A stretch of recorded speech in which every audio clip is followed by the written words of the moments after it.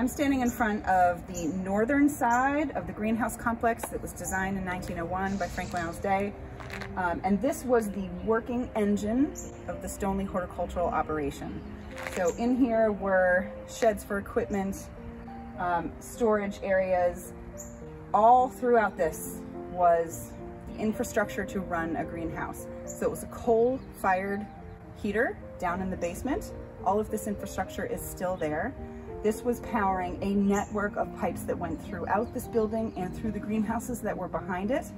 And this was how all of the vegetables, flowers, mushrooms as well were grown. And who was doing the work in this area? Early on in the Bodine's Stoneleigh history, we have records of a superintendent, we have records of garden assistants who worked here. Around the turn of World War I, the entire purpose of this part of the Stoneleigh property shifted, right? It shifted from winning awards at the flower shows to feeding a community. This is because this area was one of Lower Merion's community war gardens. And who were tending these gardens? They were women that had been recruited for an innovative horticultural and gardening program that was hosted by the Bodine family. And so these women who were aspiring for careers in gardening and horticulture were coming here for training with the superintendent and with the skilled staff who were here.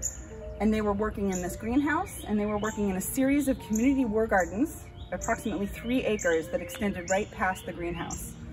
And so if you think about the landscape and how it was designed and how it functioned, all of these things were kind of tucked away from the pleasure gardens at the front of Stoneleigh, but this is where the work was being done. In the greenhouse complex, right nearby, we'll see a dormitory where the women lived, the women who were working in these gardens, and then behind us, we'll take a look at a very unique Cotswold-style cottage that was designed by Frank Miles Day. All of these things integrating together to feed the community. Another thing I'll point out is that we know that these 2 buildings were constructed at the same time because there's a tunnel connecting them between the basement here that has this massive furnace that was heating water for the greenhouses.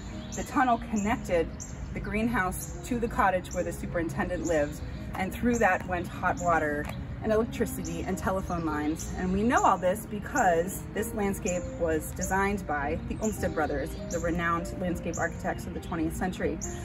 And they provided us with hundreds of maps and surveys about the work that they did. And so we can trace the origin of these buildings and the trees around and all of the different design elements of this landscape from maps that go back to 1908. And so we can see the existence of the tunnels on those maps. We can see the existence of the drainage system. We can see existence of all the different trees that were mapped by species and by diameter. So we know how large the trees that we're looking at were 100 years ago. And we can look today and see how much they have grown.